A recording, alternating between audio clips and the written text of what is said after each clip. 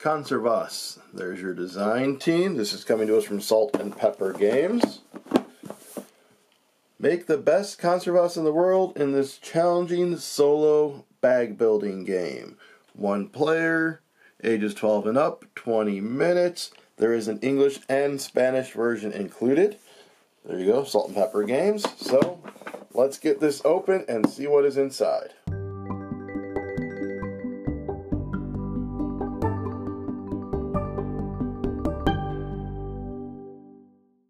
So here is the box. There's a inside of it, but first I will say here are those Spanish components. You have the upgrade cards and the rule book.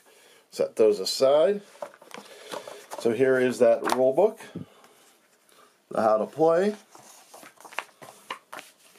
There's the story. Here's your components, your setup, the gameplay overview, Phase 1 at sea, Phase 2 inland, more of the stuff that you do inland, end of day, goals, which is basically how you win, and then they do a whole example turn at the back. And then here is your round structure and your iconography. You then have the market book. So this is double-sided, one side Spanish, one side English. So as you flip through, you'll see, there you go, that the Spanish is on that side, so it's all backwards, and then you have your English on this side, and there's one for every month of the year. That's got a whole kind of different way you have to work the board, and different goals, and the way the bag is built is different. July, August, September, October, December, let's get to November.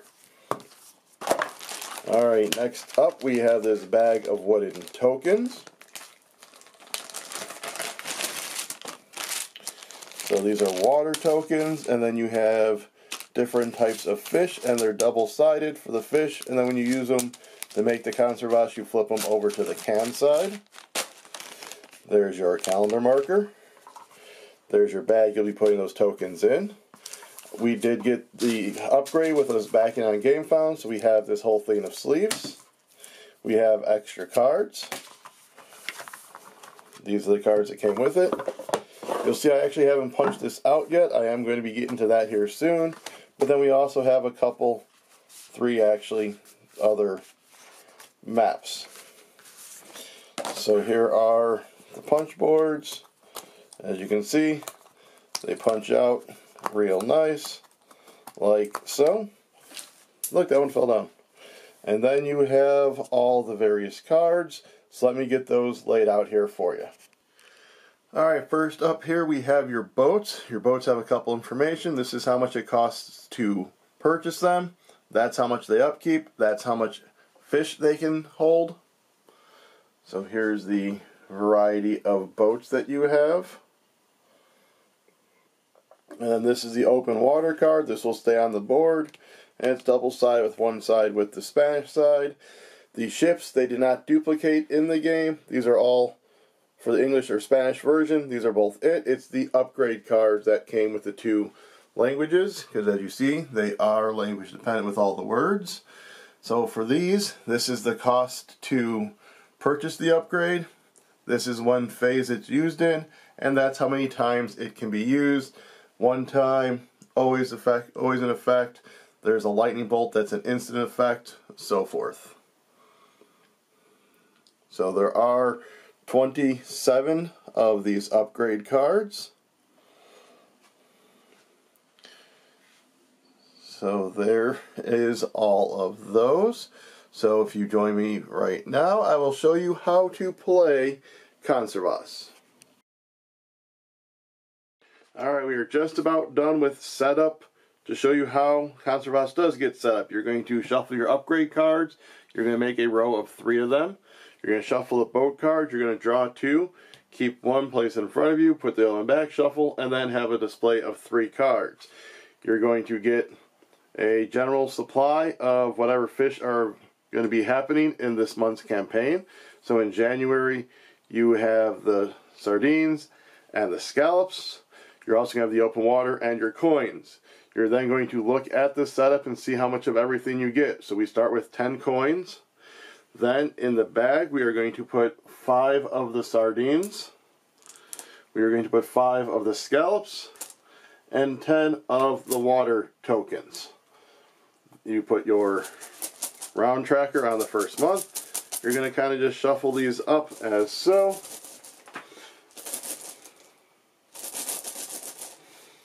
Get the open water card next to your boat. This side will be for upgrades. You're going to get more boats to the right. And that is setup. Each round is going to follow 3 phases. It's going to be at sea. You are going to be drawing from the bag 5 tokens unless something dictates otherwise, and choosing one of your cards to put them on. So if I draw out 1, 2, 3, and 4 and 5. So now I have 2 options presently available to me. I can put them on my boat, or I can put them on the open water. If I put them on my boat has a capacity of 2. So I can put 2 on my boat, the rest would go to the water. So in this instance, I'm going to put on these on my boat. These will go to the open water. I'll do this again until all of my cards are full. So 3, 4, 5. So then all of this goes to the open water like so. Next up is the inland phase.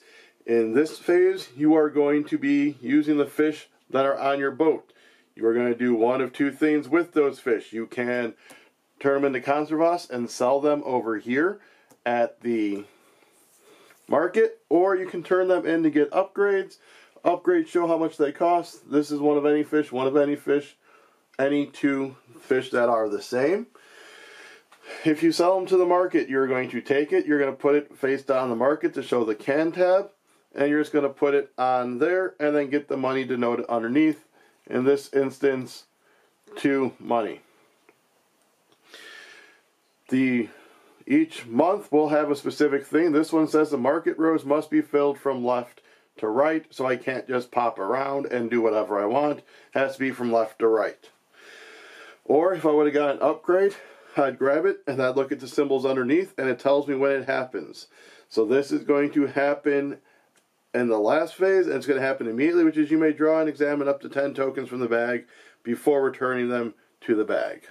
The other thing you can do in the inland phase is you can buy more boats. Their cost is listed here. Their upkeep is listed on the side of them. The upkeep, though, does not have to be performed the first round you buy them. So, like, if I wanted to buy this one, I would spend 5 coins, and I'd bring that down into my row like so. That does not get filled up yet. That will get filled up at the end of the row, at the end of the round. The final phase of the round is the end of day phase. Any leftover fish that would be on your boat would go back to the main supply. Any leftover water tokens are returned to the bag. If you bought a boat or upgrade, those will get replaced like so. If you did not buy any boat cards or upgrade cards, you can now wipe the display and refill it. So if I didn't buy any upgrades, I could just discard those and draw 3 new ones. You then are going to pay the upkeep cost of any boats. Again, I just bought this one, so I don't have to pay that upkeep. So I will pay the upkeep on my Carpa Diem of 2. Next, you're going to see if any fish spawn. You're going to look at the open water. Then you're going to see if there's at least 2 of the same type of fish. In this instance, I have 4. So I have 4 sardines, so we are going to grab 3. It's 1 per fish after the first one. Grab those 3. After that happens, you're going to take everything from the cards, add it back to the bag, and then you're going to move the market token forward. If this was the last round, you are instead going to see if you accomplished the goal. If you did, you win. So in this one, I have to have 40 money at the end of the game. And then when I empty this bag, I need to have at least 4 sardines and 4 scallops. But that is it. Each month we'll have a different way to do the market, different setup, and different goals. So that's how you play Conservas. Hope you enjoyed. Hope you'll go ahead and like, subscribe, comment, share, and ring the bell for this channel, because we may be covering this game even more in the future. So if you ring the bell, you will be alerted to that coverage. So until next time, pop open that can.